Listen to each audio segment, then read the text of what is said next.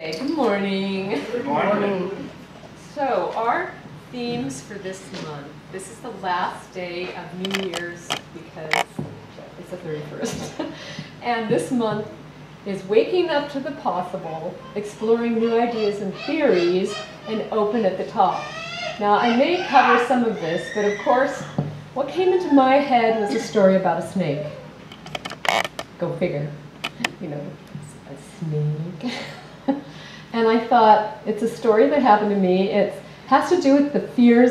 I used to have this, I guess it would be ungodly, a horrific fear of snakes. And I don't know where it came from because I lived in Edmonton, Canada, where it's really cold. And yes, we have snakes in a different area than where I grew up, but they were never around me. So I imagine it was from the Bible stories about the snake. It was vilified, it was put down, made really horrible. And also things I saw on TV. I never saw a snake until I was probably in my 40s. And so where did this fear come from? It was a really, I mean, usually they say we're born with two fears. The fear of falling and loud sounds. Those are two fears that we are actually born with.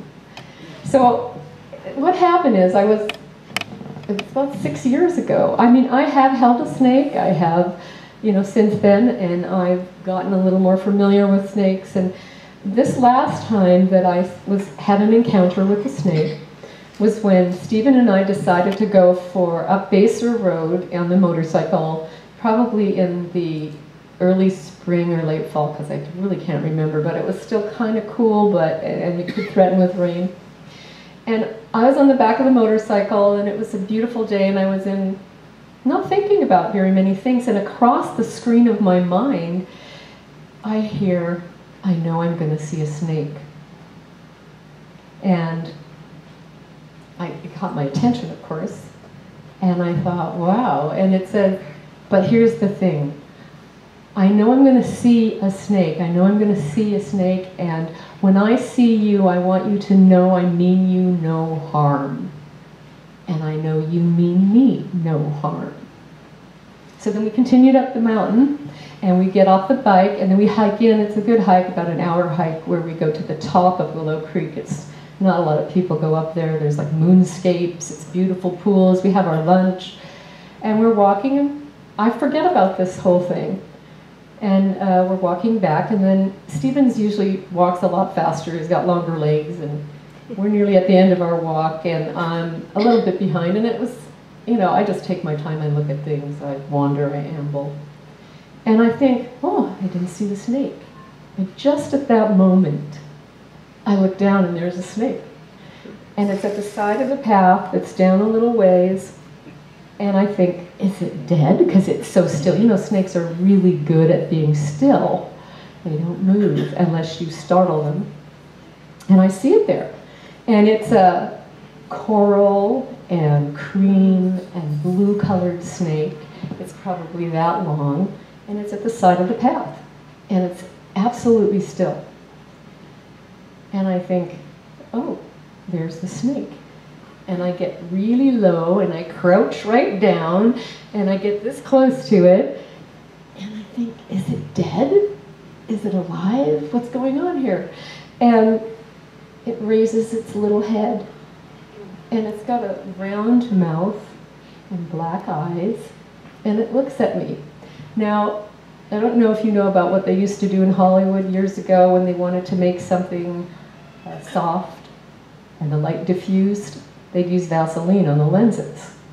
Well, it almost felt like that's what was happening. There was sort of this quick connection between me and the snake. And it was like this diffuse light that came up. And we just looked at each other. And I felt a heart connection with the snake. Now, if you think about what the Dalai Lama says, you don't have to accept it, of course, but he says we've all been everything. We've all been everything once. A cat, a dog, a snake. We've been each other. We've been different people. We've all been everything. And in that moment, I felt the idea of snake in lots of the Native American books is transmutation, shedding. And I looked at the snake and I felt one with it, and I had no fear whatsoever but love. And so I think something got reframed, and if you wanted to say that waking up to the possible, it's possible to get rid of your fears, no matter how irrational they may be. And I actually had the manifestation of that right there. And I yelled at Stephen and I said, "Hey, did you see the snake?" And he goes, "What snake?" And he comes back and he wants to pick the snake up and play with it. And I said, "Don't stress this snake out. I made a deal with this snake before I met the snake, and we're not going to mess with it." And then I just watched it as it lifted its head and moved across this little path, and it was beautiful to watch the motion of the spine of the snake just move, languidly. It wasn't in a hurry, and I just went, wow, that's amazing. It's beautiful. And anything is possible if I can get over that fear. And I'm not saying run up to a rattlesnake and start making friends with it. I'm not talking about that. But the irrational fear that I had, I dropped.